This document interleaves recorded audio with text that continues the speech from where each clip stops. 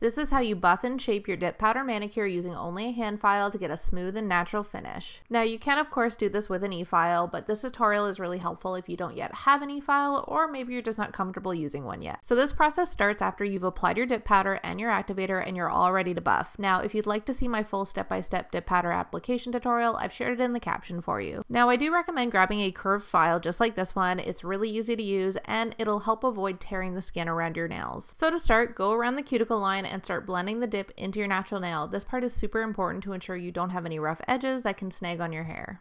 Next, you can begin working on the sidewalls. I'm just gently filing down towards the free edge of my nail on both sides. Tapering your sidewalls will give your nails a much more natural, curved look, and it'll get rid of any bulk that'll make them look kind of bubbly. Once you're done your sidewalls, grab your file and gently go down the center of the nail to remove any remaining lumps. Once I'm all done with the file, I like to finish everything off by buffing it really smooth with these orange buffer blocks. They're also really nice to run along the cuticle line to finish it off because they're really cushy and gentle. Now, to know when you're done buffing, you can actually see on your nail if you've removed all of the lumps. Using this nail as an example, you can actually see the dusty areas surrounded by a few specks that haven't yet been touched by the file. This means the nail isn't quite smooth and we need to keep going. Now, once that nail has a fully dusty appearance, we know we've got a nice smooth surface that's ready for top coat. But before we do that, you want to clean up the shape. I always do all of my major shaping prior to applying the dip powder, so all I'm doing here is gently running the file along the free edge to clean up any little lumps and bumps and get a nice sharp finish. Once you're all done, you can brush or rinse the dust away, apply your second coat of activator, and then finish it off with a shiny top coat. And that's how to buff your nails smooth during your dip powder manicure. Don't forget to give a thumbs up and subscribe so you don't miss any DIY nail tutorials or nail inspo.